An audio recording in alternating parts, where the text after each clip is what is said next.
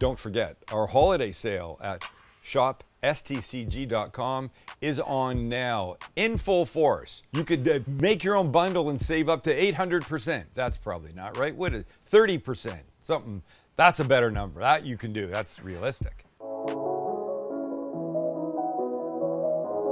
We haven't made a burrito for a while, and we'll take care of that today by making what will be an epic blackened steak, wet, restaurant-style burrito. So maybe the term wet with the burrito doesn't sound all that great. Max was like, I don't think I like the way that sounds. But that's how I know them. I know them as a wet burrito. Restaurant style, yes. A smothered burrito, is that better? Smothered. We're using green enchilada sauce. The steak will be nicely spiced, blackened almost, and cooked in the cast iron pan until it's perfect. Beautiful, medium rare inside, sliced thin. In it goes. We're making rice and beans, two things that we love. There'll be cheese involved, and then the whole thing will come together and we'll eat it and be super happy. By the way, if you're new here, hey, thanks for hanging out with us. If you wouldn't mind, hit subscribe. Leave us a comment for what you might like to see us make sometime, because we're all about what you want to see. We're gonna start with some rice and beans, get them going, get the steak happening, and then it's, you know. Our rice and beans each begin with a little oil and some diced yellow onion. Little in each. We just want to give a little stir, get them coated with some of the oil, and let them start to cook, soften. We'll give these each about 3 minutes. For our rice, we will now add 1 cup of rice, give it a stir, and we're just looking to toast this a bit. So we'll give this, 4 or 5 minutes, stirring occasionally. The other side for our beans, we'll put in 1 can of drained pinto beans. They look like this. We'll give this a little mix. And the heat over the next 4 or 5 minutes, while the rice is doing its thing, we'll start to soften the beans, letting us mash them a little easier. To the rice, we now add some oregano, some cumin, garlic powder, and a pinch of salt. And we'll mix that up. Ooh. I always say when you throw seasonings into a hot pot or pan and they start to toast, the smell just explodes. The rice gets just a minute or 2 like that. To the beans, we're gonna add some cumin and a little garlic powder, and we'll mix. This is the reserved bean juice. So I'm gonna start adding a little, and as this heats up, this too will make it easier for us to mash. But we'll leave that for a minute. We come back to the rice. We add 2 more things. One will be 8 ounces of tomato sauce and 1 3/4 cups chicken stock. And of course you could use vegetable stock if you didn't want that, but it's a steak burrito, so I'm guessing you're not gonna worry about the animal protein part of it. This we want to bring to a little boil. And the beans, we can now start to mash a bit. And I'm using one of these guys. I'm a creature of habit. I say the same thing almost every time at this point. You can mash as much as you want. I do like some chunky bits in here. To each his bean own. A little bit more of the bean juice. And of course, the longer the beans sit in the bean juice in this little simmering pot, the softer they'll get and the easier it will be to mash them. Back to the rice, just coming up to a boil. Make sure you give it a good stir, because you don't want rice sticking to the bottom of the pot. It's just starting to bubble a little bit. That's good. We're gonna put a lid on it, keep our eyes on it. We won't let it boil. A little simmer's good. We'll check back in about 15 minutes. We'll keep our eye on the beans. These things are gonna sit here by themselves now while we tend to the steak. Here's our beautiful little ribeye that we're gonna cook. You could use any cut you like. We're partial to ribeye, but let's make a little seasoning blend for it first in this little bowl. And we will give it the following. We're staying on theme. Cumin, garlic powder, smoked paprika, good pinch of salt, lots of black pepper. Doesn't have to be everywhere Sam does it. Let's mix. Fingers work best. Let's get our steak back. Give it a little oil all the way around. Just a little. This is neutral oil. Happens to be avocado oil. Could be vegetable. Could be canola. Just save the expensive olive oil and the much more expensive extra virgin olive oil for some other time. This is not the place. And now we season quite aggressively. Do a nice job all the way around. And when you're done, let's get some heat, a pan, and get going. A little extra oil in the pan, and in comes the steak.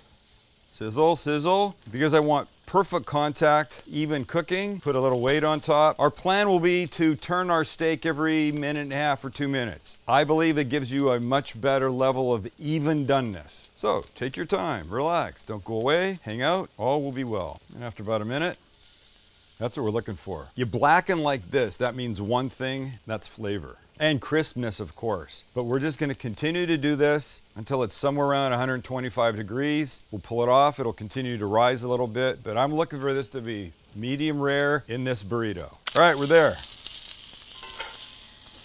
This is everything oh, it's beautiful. Right, we let this rest 10 minutes, our other stuff will be ready, and we build. It's with a heavy heart that I have to tell you that I believe I completely fucked my steak, and not in the good sense. I overcooked it. I checked it, it was about 114, and I took my eyes off the prize, and when I took it off, just a second ago, you saw me take it off, it's reading like 150. I don't know what happened. Let's cut it and see what, I don't know. Let's just cut it. Well, there it is. And it looks beautiful. And it smells beautiful. But looks and smells are not everything. I hate to do this. 1, 2, and... Oh, okay. Well, maybe it worked. I'm telling you, it read 150 when I put it in. Holy shit, that's really pretty, isn't it? So thin pieces. Thin bites. Oh my God.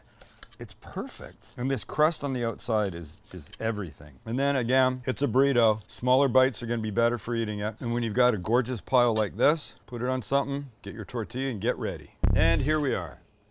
One big, beautiful, warm tortilla. Warm so it'll be more pliable. First thing down will be some rice. This gorgeous red, beautiful smelling rice. Now our steak. And a nice amount, well, like that. Oh man, I don't know who cooked this, but boy, did they nail it. And not in the good sense. 2 more things. Refried beans, shredded Monterey Jack.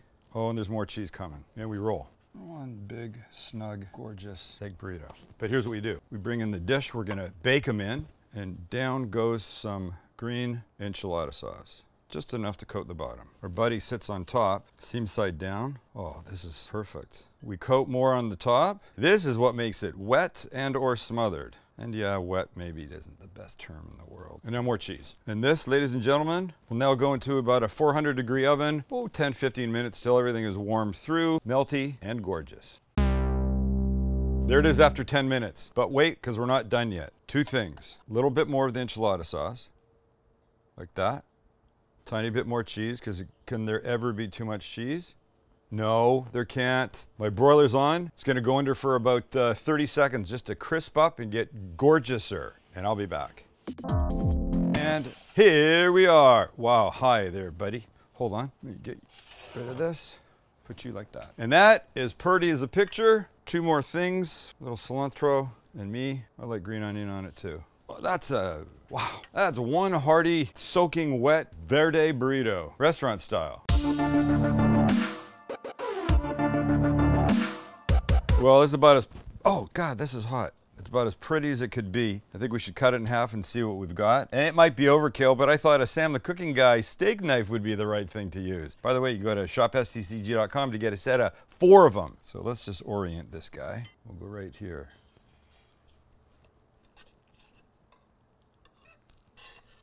Damn. Well, I'd say I think we did a mighty fine job here, lads. Wouldn't you? That cheese melting in the bottom. Well, I know what I want. I want a big ass bite of this thing. I'm gleeking. I got internal gleekage going on. And it's a knife and fork proposition. Seldom with a burrito, right? Damn, look at this thing. There's some fat eating here. And I mean that in the best way possible.